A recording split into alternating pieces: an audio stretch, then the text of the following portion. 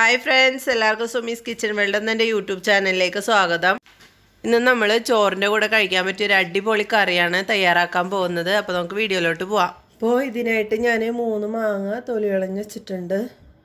ഇത് നല്ല പുളിയുള്ള മാങ്ങയാണ്. കാണുമ്പോൾ നല്ല മഞ്ഞ കളറൊക്കെ ഉണ്ട്, പക്ഷേ നല്ല പുളിയാണ്. ഇത് ഞാൻ നാട്ടിൽ നിന്ന് വരുമ്പോൾ കൊണ്ടുവന്നതാണ്. ഇത് വേറെ മാങ്ങ ഇട്ടതാണ്. നല്ല പച്ചയായിട്ടിരിക്കുന്നുണ്ട്, പക്ഷെ ഇത് കളറൊക്കെ മാറിയിട്ടുണ്ട്. എന്താണെന്ന് അറിഞ്ഞൂടാ, പക്ഷേ ഭയങ്കര പുളിയാണ്. ഞാൻ കറിയിലൊക്കെ ഇട്ടതാണ്. അപ്പോൾ ഇത് വെച്ചിട്ടാണ് ഞാൻ ഉണ്ടാക്കാൻ പോണത്. അപ്പോൾ ഇതൊന്ന് നമുക്ക് മുറിച്ചെടുക്കണം. നിങ്ങൾക്ക് ഇഷ്ടമുള്ള പോലെ മുറിച്ചെടുക്കാം. ഞാനിപ്പോൾ ഇതുപോലത്തെ കഷ്ണങ്ങളാക്കിയിട്ടാണ് മുറിച്ചെടുക്കുന്നത്. നിങ്ങൾക്ക് ഇഷ്ടമുള്ള പോലെ മുറിച്ചെടുക്കാം. ചെറുതാക്കിയിട്ടോ വലുതാക്കിയിട്ടൊക്കെ മുറിച്ചെടുക്കാവുന്നതാണ്. അപ്പോൾ മാങ്ങ ഞാൻ കട്ട് ചെയ്തെടുത്തിട്ടുണ്ട്. 3 മാങ്ങ ഞാൻ കട്ട് ചെയ്തെടുത്തിട്ടുണ്ട്. അപ്പോൾ ഞാൻ ഉണ്ടാക്കാനായിട്ട് ഒരു കലവട എടുത്ത് വെച്ചിട്ടുണ്ട്. അതിലേക്ക് നമുക്ക് ഈ മാങ്ങ ഇട്ട് കൊടുക്കാം. ഇതിലേക്ക് ഒരു തണ്ട് കറിവേപ്പില ഇട്ട് കൊടുക്കാം. പിന്നെ 4 പച്ചമുളകൊന്ന് കീറിയിട്ട് കൊടുക്കാം. ഇനി ഇതിലോട്ട് ആവശ്യത്തിന് ഉപ്പ് ചേർത്ത് കൊടുക്കാം. കറിക്ക് ആവശ്യമായിട്ടുള്ള ഉപ്പ് ചേർത്ത് കൊടുത്തിട്ടുണ്ട്. ഇനി ഇതിലേക്ക് കുറച്ച് മഞ്ഞൾപ്പൊടി ചേർത്ത് കൊടുക്കാം. ഇതിലേക്ക് ഇത് വേവിക്കാൻ ആവശ്യമായിട്ടുള്ള വെള്ളം ഒഴിച്ചു കൊടുക്കണം.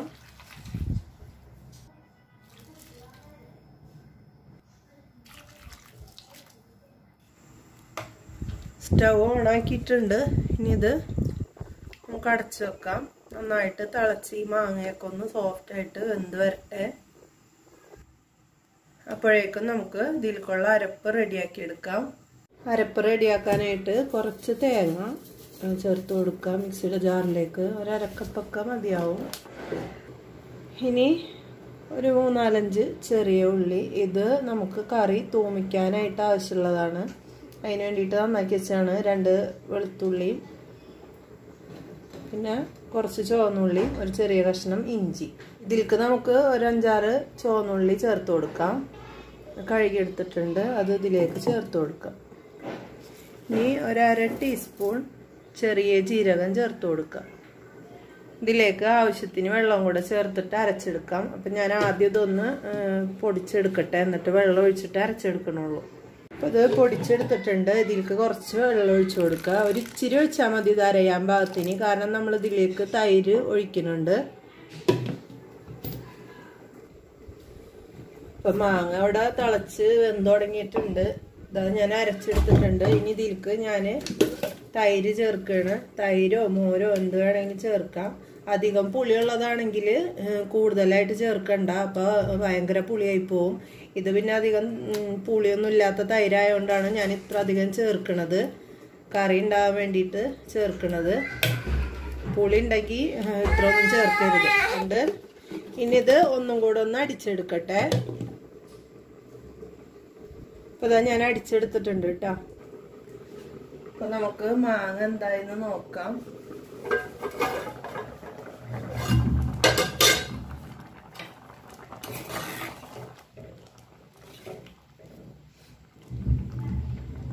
മാങ്ങയൊക്കെ നന്നായിട്ട് വെന്തിട്ടുണ്ട്.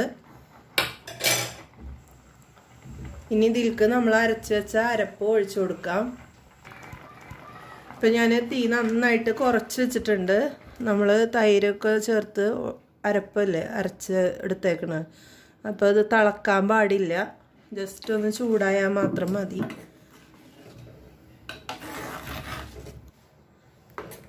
ഇന്നിപ്പോൾ പാകത്തിന് ഉപ്പും പുളിയൊക്കെ ആയിട്ടുണ്ട്.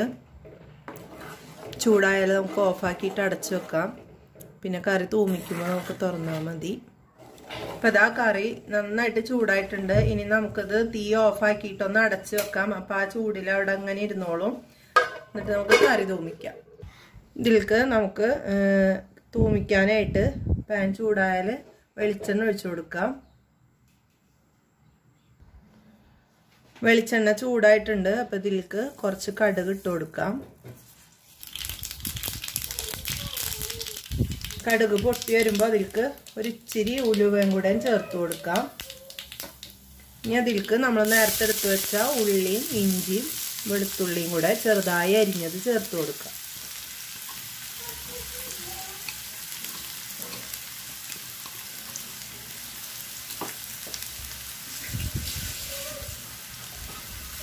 ഇനി ഇതൊന്ന് നന്നായിട്ട് മൂപ്പിച്ചെടുക്കാം.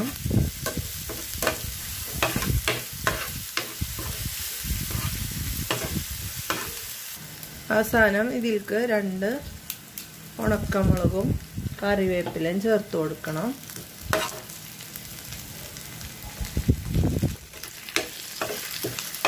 ഇപ്പോൾ ഞാൻ തീ ഓഫാക്കിയിട്ടുണ്ട്. ഇനി നമുക്ക് അതിലേക്ക് ഒഴിച്ചു കൊടുക്കാം. ഇപ്പോൾ ഇതാ നമുക്ക് താളിച്ചത് ഇതിലേക്ക് ഒഴിച്ചു കൊടുക്കാം.